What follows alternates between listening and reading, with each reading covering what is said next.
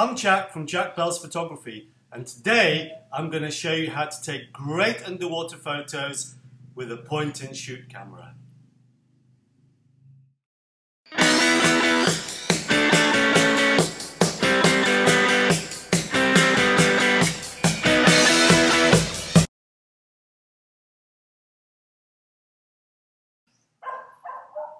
Many people spend a lot of money, you're talking thousands, $5,000–6,000 or more on a DSLR for underwater photography, such as the Nikon D7200, which is one I bought, or the top of the range D850 or the Sony A7R III. You need specialist lenses for macro, wide angle and so on. And on top of that, you have strobes, housings, ports, focus lights, light modifiers and so on. With some careful selection of subjects and the creative use of torchlight, I'm going to show you how you can make great photos with a point and shoot camera as well, such as the Olympus TG4, which I have here, and using a torch or maybe a housing to give you extended range. So, what are the advantages of a point and shoot camera? Well, let me quickly show you. Here is my DSLR setup, and that is big and heavy. It's difficult to maneuver into small places, nooks and crannies where something might be hiding. If you've got to walk on the beach first, that's really heavy to get to your dive site. And contrast that with a point and shoot. That's without the housing, and it's not much bigger with the housing, as you can see. So this is great if you're on a shore entry first. You just clip it to your BCD and you don't even know it's there. When you want to use it underwater, you just unclip the bungee, and now you can put the camera quite easily where you want it, put it into the nooks and crannies to try and get the shot you want. It's really, really easy. You can stretch out as far as your arm will go. That's a really great system. Using a torch like this, you can then vary your lighting. You can have your light next to the torch. You can move it to the side, above, maybe even behind your subject if it's slightly transparent, to get better lighting. If you want to, you can also use a strobe of this sort of system. You can connect to the base plate, a couple of arms, but then you start to lose some of the advantages of a small point and shoot, in that it starts to become bigger and more cumbersome, a little bit more like the DSLR setup. As a cheaper option, you can start off with a Nikon W300. So that literally is that sort of size. It's really small, it's waterproof down to 30 meters, no need for a housing. The Olympus TG5, this is a TG4, plus a housing and torch, will cost a little bit more, maybe $200 more for the housing, but you're still talking around an investment of between 5 and 15% of your DSLR setup. Even a cheap Micro Four Thirds mirrorless setup is going to cost you significantly more, 4 or 5 times more than this setup. So what are the disadvantages, first of all, with a point and shoot? So if you're trying to be really steady and you're holding your camera for a really steady shot, then you actually need a third arm for your torch. So that's one of the disadvantages. Likewise, if I show you where the shutter is on here, it's on this side. Now you need 2 right arms if you're trying to light up the subject from the right hand side as well. So not so easy. The sensor on the point and shoot is much smaller than a DSLR, even an APS-C size sensor. So this actually introduces a lot of noise. If you want to try and get rid of this noise, either in the camera by using JPEGs or in post-processing in something like Lightroom, you're actually going to lose a lot of the detail which is present in your photo. Also, the housing I showed you earlier for my Nikon D7200 is aluminium, very robust, will easily go 2,000 dives. This is a plastic polycarbonate housing for my TG4, and the problem with these is I've got a small crack, you probably can't see that, between two of the buttons, and this is quite a common problem for these polycarbonate housings. I've got two friends with similar housings, and they both have had exactly the same problem as me after 200 or 300 dives. It's okay if you're doing 20 or 30 dives a year or 40 dives a year. If you're doing a lot of dives like me, then that's a big problem. Also, certainly with the TG4 and the Nikon W300, you can get good results with smaller objects or objects that are quite close to you. But if you want to get a reefscape, you need a wide-angle shot. For that, you need a specialist wide-angle lens to get close to your reef or your main subject, and so you can light it up with your strobes efficiently. So wide-angle shots are not so good with this sort of setup. So what do you have to do to make great shots? First of all, patience. So the first thing to do is, if you're swimming along, you're diving, you see something, most people will just take a shot, another shot. Don't do that. What you've got to do is try and get much closer.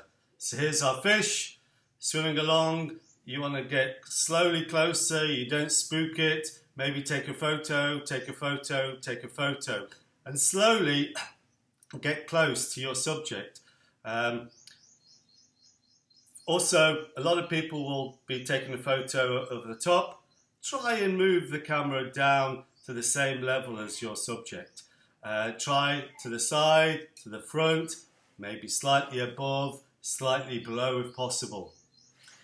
Secondly, don't take a photo of everything you see.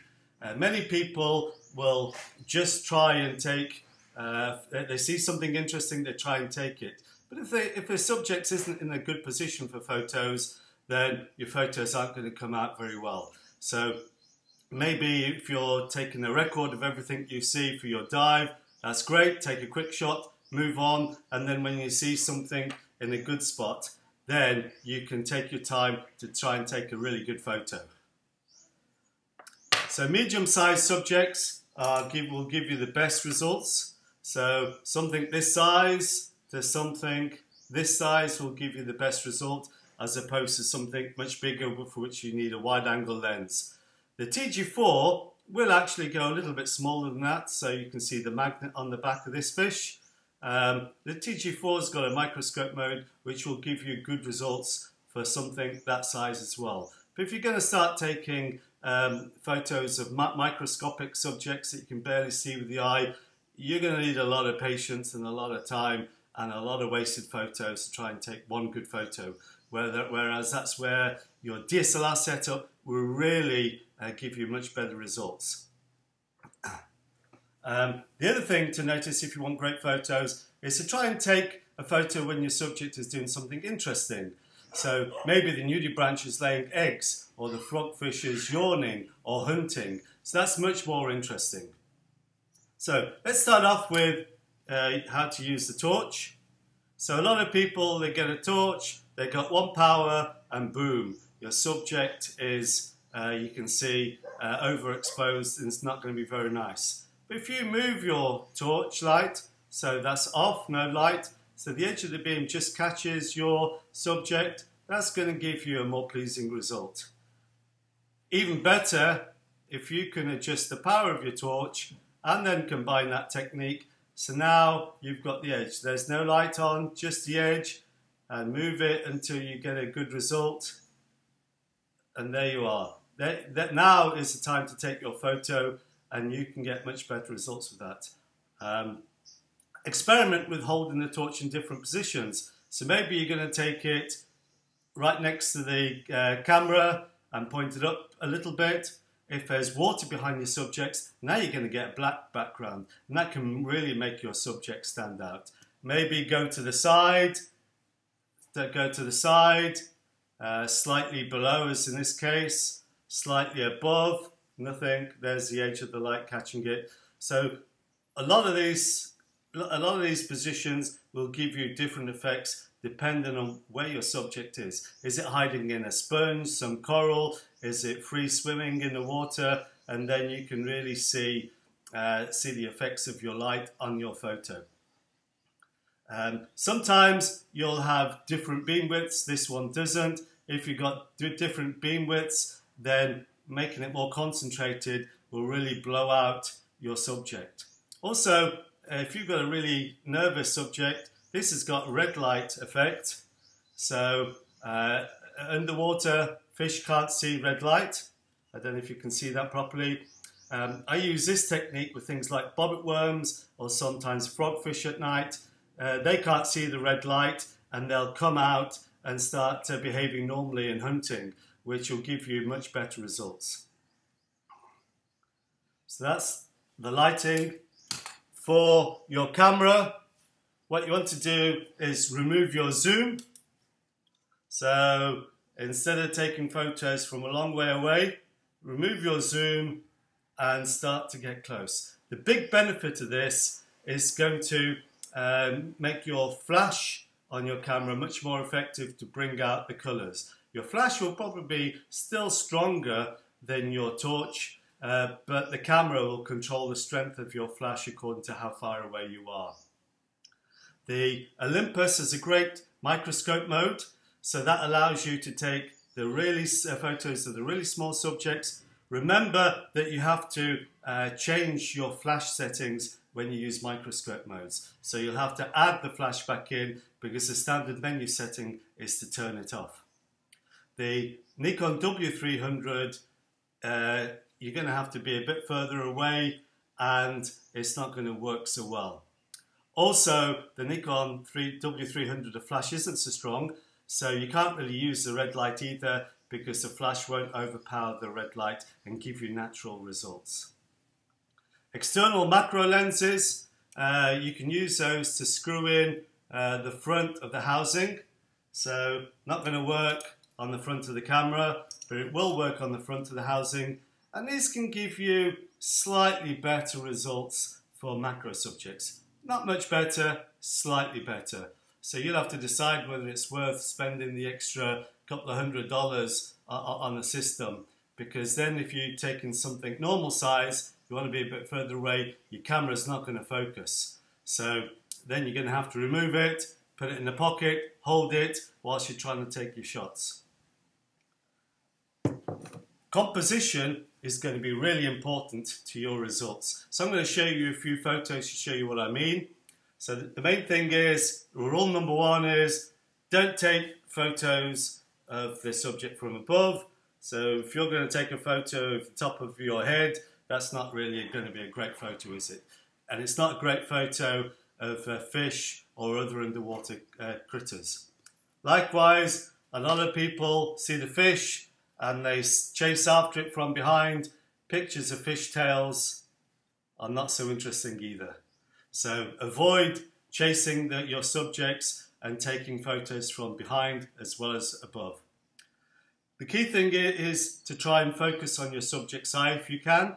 So whether it's a shrimp or a fish, the nudibranch will have rhinocores sticking up. So what you do is you half press the shutter, not full. So half press, focus on the part of the subject that you want, and then you recompose and then click to take the shot.